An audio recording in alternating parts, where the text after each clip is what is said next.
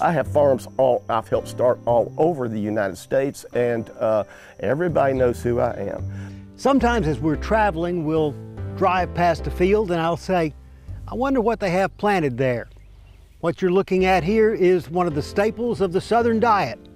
These are tea bushes. I started my tea farm in 1979. By 8 years, I have the oldest commercial tea farm in the United States. Miss Hellman's ain't gonna tell you what's in her mayonnaise, and you'll never see a formula for Coca-Cola, and no one will tell you how to take the green leaves and make tea out of it. It's secretive. And I stole technical secrets from the Chinese. I learned how to make tea by watching the Chinese. Tea making is a secretive process in China, but Donnie Bartlett is glad to share the secrets he's learned.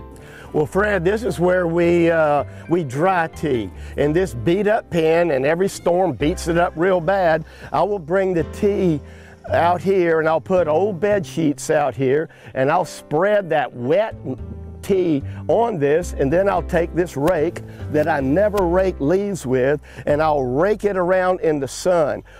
This keeps the wind from blowing on the surface, and by that afternoon it's crunchy dry.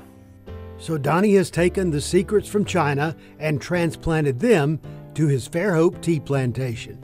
Not only did no one tell me that I couldn't grow tea, because no one knew. And this produces a lot of tea. It looks like it's small and short, but it just grows up and makes lots and lots of tea.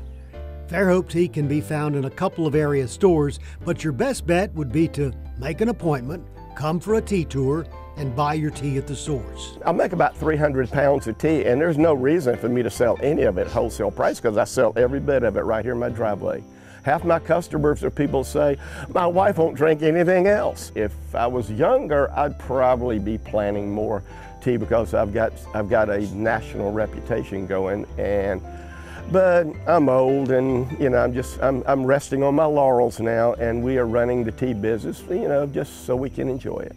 Donnie describes himself as resting on his laurels and drinking his tea. He also grows a little tea as well.